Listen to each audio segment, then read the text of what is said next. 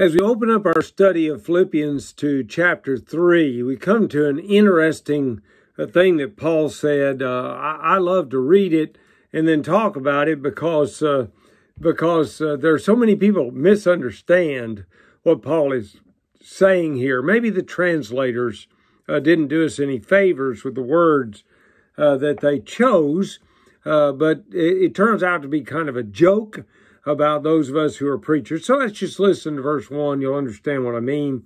Finally, my brethren, rejoice in the Lord.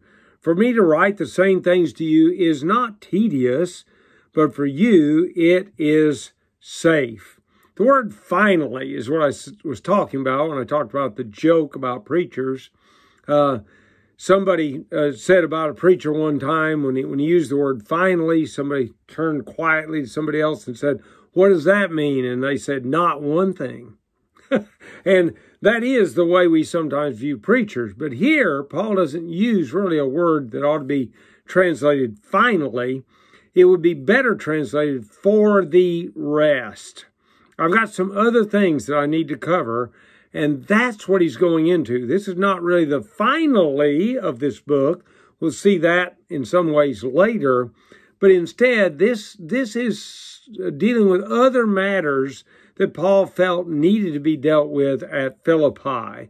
Well, why does he deal with those things? Well, he deals with them because, in point of fact, he wanted the brethren to rejoice in the Lord, and he instructs them that way.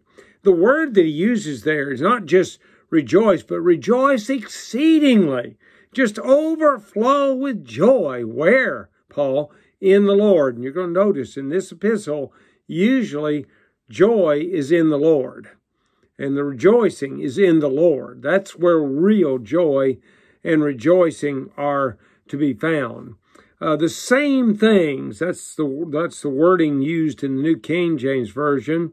The same things he wrote about may be the rejoicing that had just been mentioned, or the message which follows about those who would require Gentiles to be circumcised, which seems more likely, since he had just been to the Jerusalem conference before his first visit to Philippi. As you may remember, Acts 15 is the Jerusalem conference.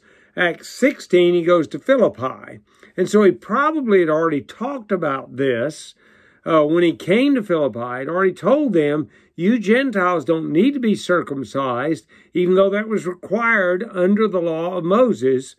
You don't need to be circumcised because in Christ you are set free. And that is the only circumcision you need, the cutting away, as it were, of sinful deeds. And we'll see more about that when we look at the book of Colossians together. So it seems likely to me he's talking about circumcision, which he probably had already talked about to them. He wanted them to know that he didn't really mind repeating himself. Instead, he used it as an aid to learning, knowing that it would be something very much needed in order to maintain the safety of their souls. And I think one of the things that preachers and teachers of the Bible need to keep constantly in the back of their mind is that repetition's a good thing. You may feel like you said the same thing over and over and over again, and that actually may be true, but almost every audience that we speak to is different. There's somebody there who may never have heard you say that before, and it's very, very important that we go ahead and repeat it so that the brethren who already know about it will be confirmed in their belief, and those that don't know about it will hear it now for the first time and be drawn to do what is right. So let's look at chapter 3, verse 2 of Philippians. Beware of dogs, beware of evil workers, beware of the mutilation. We think of dogs, at least in the United States, we think of dogs as being a friendly, man's best friend, a pet, someone to enjoy having around. But the Jews did not. Dogs in their day roamed in packs, and they would attack the weak and the helpless. They would kill young children. They would attack older people, sometimes killing them as well. It's interesting that the Jews often referred to the Gentiles as dogs, and that was their way of putting them down. They were dirty animals, surely enough, in that day, roaming the streets, eating garbage, and possibly attacking the weak.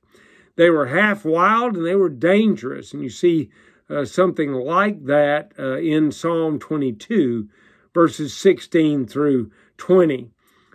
These that the apostles spoke of here worked, but they worked to an evil end. They were actually striving to do things they should not have done. And you'll see that kind of thing in other places. Galatians chapter 1, verses 6 through 9, where they were delivering a doctrine totally contrary to the doctrine of Christ. Things like that are very, very clear. It appears here that Paul is referring to the Judaizing teachers who are trying to make Gentile Christians obey the law of Moses. And that's something he dealt with before.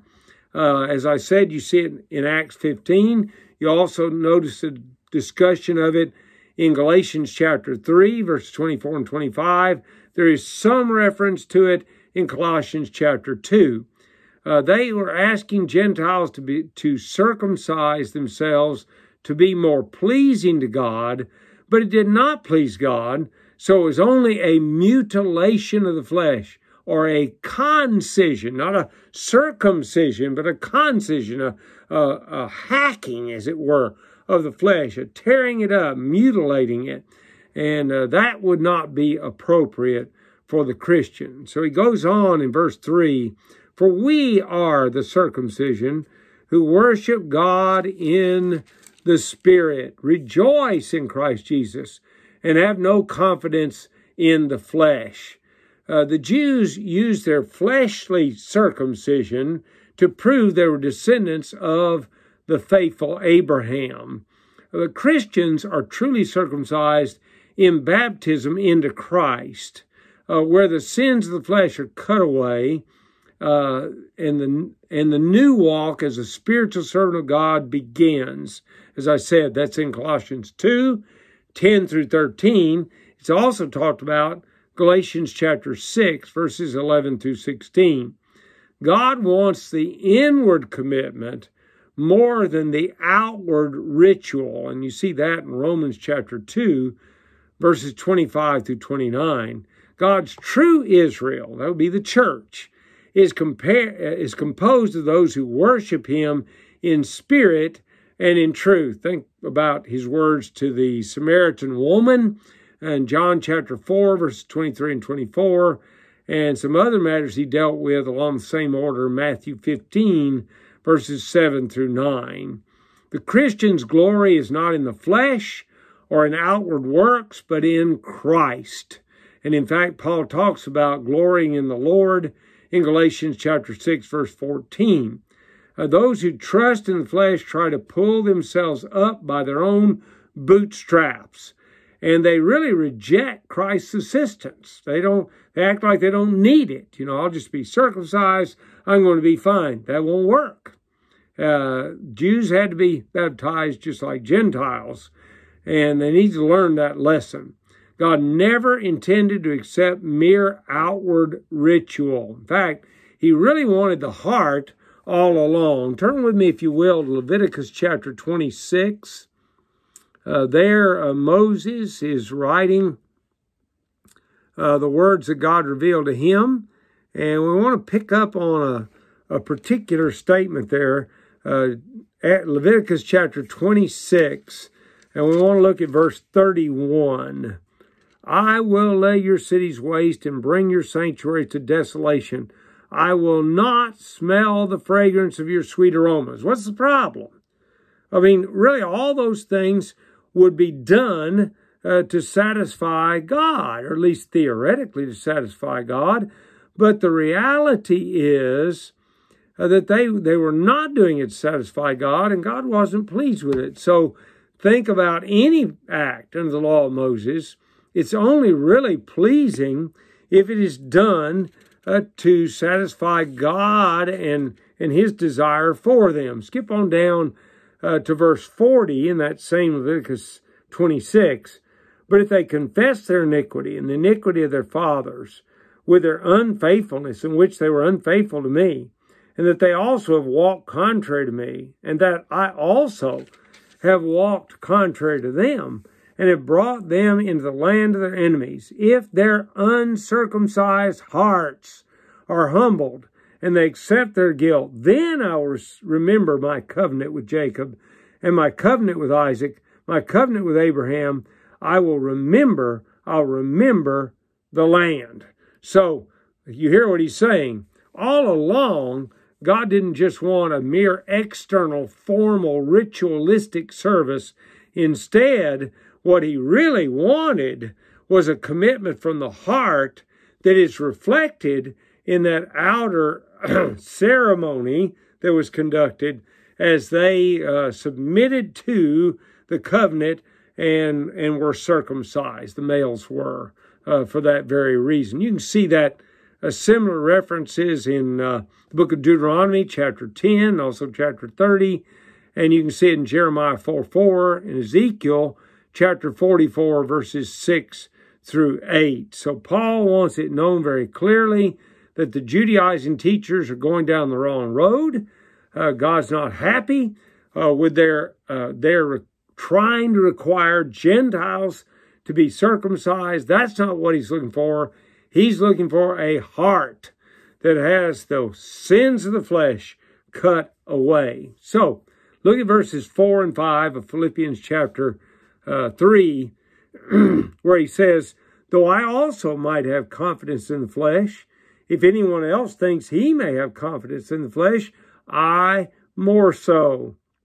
Circumcised the 8th day of the stock of Israel, of the tribe of Benjamin, a Hebrew of the Hebrews, concerning the law, a Pharisee. Now, he's stooping to their argument for a moment to show them, you know what? You all want to set yourselves up as the great keepers of the law. Let me tell you something. If you want to brag about that kind of thing, I could have bragged about that kind of thing. He is not putting down Judaism because he had a low place in it. That's the point. No, he had a high place in it. He was a man who truly could have placed confidence in fleshly accomplishments if there was any value in that. And he begins to list those credentials to show the Jews just how high a standing he really had. The Ishmaelitish people were uncircumcised, or they were circumcised at age 13. And the proselyte was circumcised in mature life. He proselyted when he was an adult, and that's when he was circumcised, when he accepted Judaism. But Paul was circumcised by the law, the 8th day, just like God commanded. The apostle to the Gentiles was born a Jew and circumcised on the 8th day according to the law. He was an Israelite. That is, he was one of God's people. And Paul says he was the tribe of Benjamin. Benjamin and Joseph were Jacob's favorites. You may remember that. And maybe that's part of why he brings that up. By the way, the first king came from the tribe of Benjamin in the form of Saul in the Old Testament. And that tribe remained loyal during the rebellion of Absalom. It was really the only one that remained loyal to David. And so it was a great tribe. And Paul came from that tribe. Paul said he was a Hebrew born of Hebrew parents. In other words, a Hebrew of Hebrews. Well, I'm a Hebrew because my mom and dad both were Hebrews. Some were from a mixed marriage, not Paul. His parents were right down the line. He was a Pharisee, which was a sect that set up strict rules to live by. And you can see some of that, of course, in the book of Acts, Acts chapter 23, Acts chapter 7. When you look at Stephen's great sermon, Acts 23 was part of Paul's experience in Jerusalem when they took him captive, and he ultimately ended up on his way to Rome. And then also in chapter 9, you can see that he was a Pharisee. His reputation for trying to keep every detail of that legalistic outer righteousness was blameless. He did everything he could do to be exactly right ritualistically and with outward things under the law of Moses. Now he continues. He's not through yet, telling us these various things that he could say about himself. Look at verse 6. Concerning zeal, persecuting the church. Concerning the righteousness which is in the law, blameless. He deserved no censure. He had lived as best he could, and when he found out he was wrong, he'd corrected it. Furthermore, he was zealous in the persecution of the church. And boy, anybody that's read the book of Acts knows of the great zeal of Paul in terms of persecuting the church. So, Paul was no slouch. And if the Judaizing teachers wanted to compare credentials, Paul could do that very, very easily. But listen to him in verse 7. Because in verse 7, he basically says all of that is really not worth talking about. Listen how he says it. But what things were gained to me, these I've counted loss for Christ. Paul had once counted himself a spiritual millionaire. At the time he wrote this letter, though, he saw himself as bankrupt before he found Christ. You see, he didn't always know that Jesus was the Christ. He thought he was an imposter. He thought those people that followed him were following, a cult, a false religion. He'd come to realize, no. It was he himself that was wrong and needed to change his life. He was spiritually bankrupt because he had never obeyed Jesus Christ.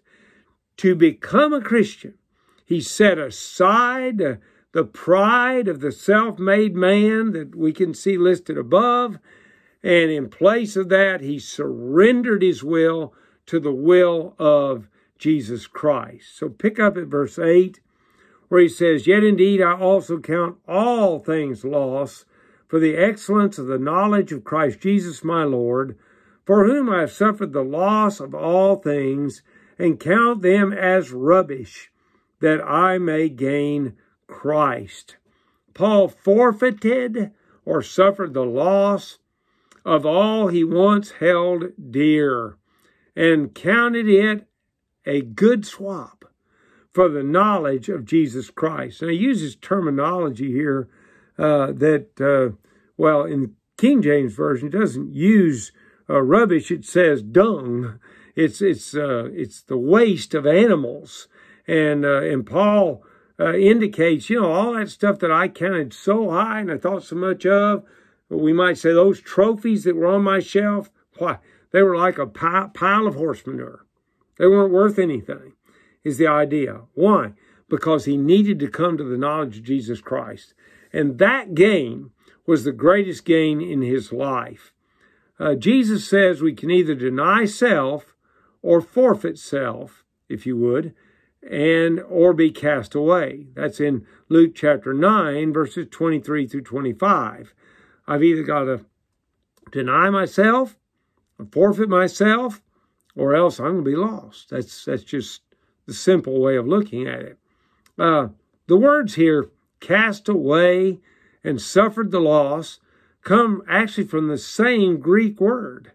And when Shepherd looked at it, he said that knowledge is much more than intellectual. It includes faith, service, sacrifice, and it is analogous to the phrase to be in Christ. The spiritual knowledge by which the individual becomes one with Christ so that his whole life is lived in Christ and he has no consciousness of being apart from Christ. That's what Paul wanted. He wanted to forget all that stuff in Judaism. Why? Because in Christ, he found great release, great freedom, and ultimately the path to heaven. The kind of knowledge that Paul wanted would grow as one grew in service of the Master. The more he grew as one of the Lord's servants, the more his knowledge would grow. And I wonder how many of us find that to be true. The longer you serve God, try to be faithful in that, the more you seem to know and grow, as it were, in that knowledge. And that's what Paul said.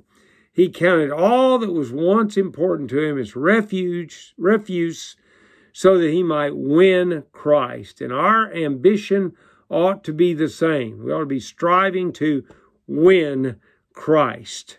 All right, verse 9 of Philippians chapter 3. And be found in him, not having my own righteousness, which is from the law, but that which is through faith in Christ, the righteousness which is from God by faith. One must be baptized to be found in Christ. Paul talks about that in Romans 6. Let's look there briefly, verses 3 and 4. Or do you not know that as many of us as were baptized into Christ Jesus, see how you get into Christ, were baptized into his death? Therefore we are buried with him through baptism into death, that just as Christ was raised from the dead by the glory of the Father, even so we also should walk in newness of life. So, to be found in Christ, we're going to be baptized into Christ. Once he was in Christ, Paul ceased relying on personal accomplishments to save him.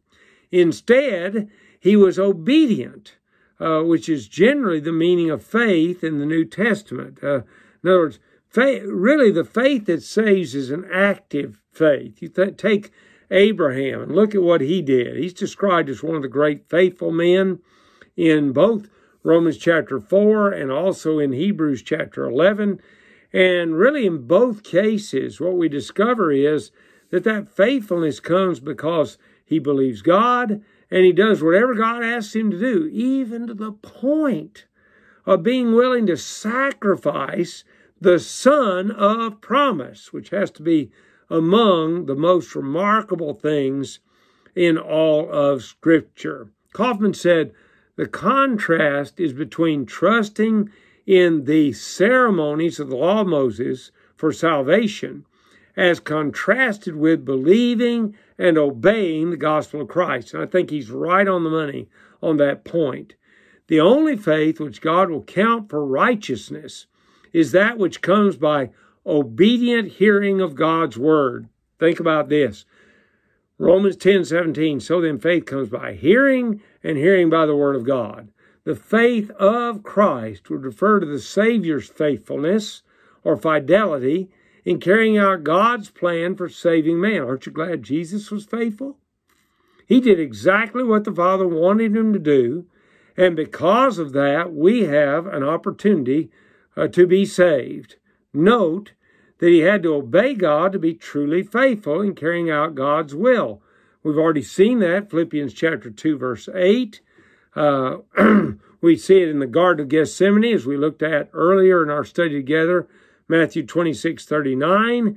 He put his hearing under under his Father. And that is very, very important for us to see, that he placed his hearing under the Father. He did exactly what the Father wanted him to do. And when he put himself under the Father, he showed us that we too need to put ourselves under him so that we can be saved. Very, very important. Our righteousness comes by Christ's faith. In that we are cleansed by his blood. Ephesians 1:7, in whom we have redemption through his blood, even the forgiveness of sins. And so Paul is laying out a beautiful argument here. He continues really in verse 10 when he says that I may know him and the power of his resurrection and the fellowship of his sufferings, being conformed to his death. The apostles' ultimate goal was knowing Christ, which usually suggests an intimate relationship with someone. You think about Genesis 4:1, it says, and Adam knew his wife Eve, and she conceived and bare a son. Now, obviously, that means Adam and Eve had intimate relationships. Paul wanted to really, really know God. Well, he knew him in the church, no doubt. He knew him on earth, but the greater knowledge, it seems to me, will be when we get to heaven, when we get to see him face to face, and we get to worship him there. The Christian's purpose then is to know Christ, not merely facts about him, but really come into an intimate relationship with him, both now and in eternity.